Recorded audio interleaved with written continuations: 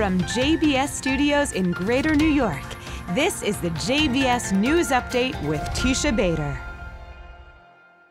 I'm Teisha Bader with the JBS News Update for Thursday, December the 1st, 2016.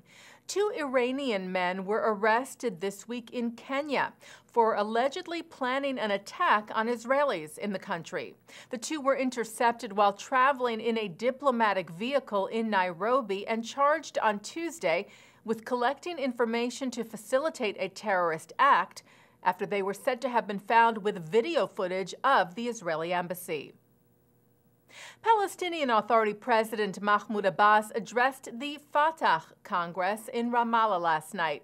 Abbas told the gathering that 2017 will be the, quote, year of the Palestinian state and end of the Israeli occupation, unquote.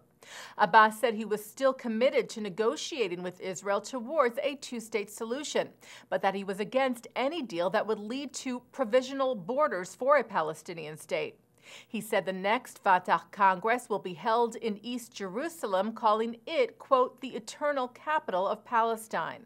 Abbas also said the Fatah party, which rules Palestinians in the West Bank, will step up, quote, popular peaceful resistance in all of its forms, and added that the PA was against terrorism. The 5-day conference is the first such gathering since the last Fatah Congress in 2009. Israel's new ambassador to Turkey, Eitan Naeh, arrived in Ankara this morning. The appointment and arrival of Naeh is seen as the final stage of Israel's reconciliation with Turkey after ties were severely strained in the aftermath of the Mavi Marmara incident in May of 2010, when Israeli commandos boarded the ship that was attempting to breach Israel's blockade with Gaza. Armed Turkish protesters on board attacked the Israeli troops, and in the clashes that ensued, 9 Turkish citizens were killed and several Israeli commandos were injured, prompting Turkey to recall its ambassador from Tel Aviv and expel the Israeli ambassador. Naeh, who has served in Turkey in the past, said he was very happy to be back as envoy. He told reporters at the airport that he was grateful for the warm welcome and that there was much work to be done. He also thanked Turkey for their recent help in sending firefighting planes to help Israel battle the numerous fires that blazed across the country last week. And 2 Israeli Arab lumber suppliers have come forward to lend their help in the wake of the fires. Ynet reports that Walid Abu Ahmed and Ziad Yunus decided to supply free wood paneling and free labor to a conservative synagogue in Haifa that was destroyed during the fires. Abu Ahmed said Jews and Arabs live together in Haifa and there is no discrimination. He said we must continue with this coexistence and promote peace. Yesterday, the synagogue hosted Muslim and Christian leaders to issue a joint call for such cooperation and understanding.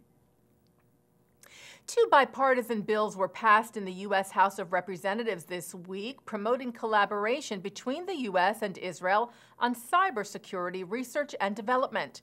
The House unanimously passed the United States-Israel Advanced Research Partnership Act of 2016 and the United States-Israel Cybersecurity Cooperation Enhancement Act of 2016 on Tuesday.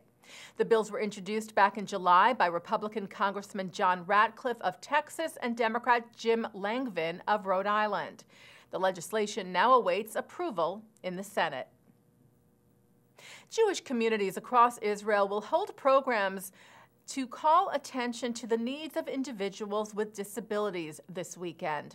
Accessibility Shabbat is an initiative of Tzohar, the organization of Zionist Orthodox rabbis in Israel, and is being held in coordination with the International Day of Persons with Disabilities this Saturday, with a particular focus on making attending synagogue easier for those with disabilities.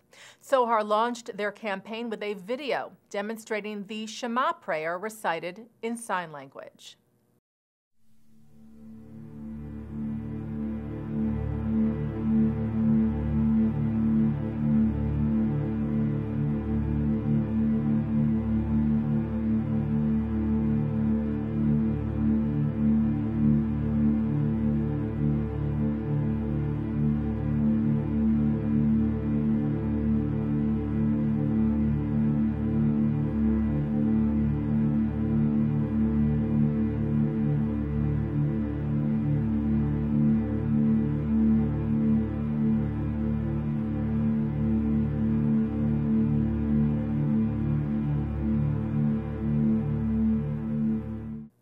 And taking a look now at our programming for tonight, for Thursday, December the 1st.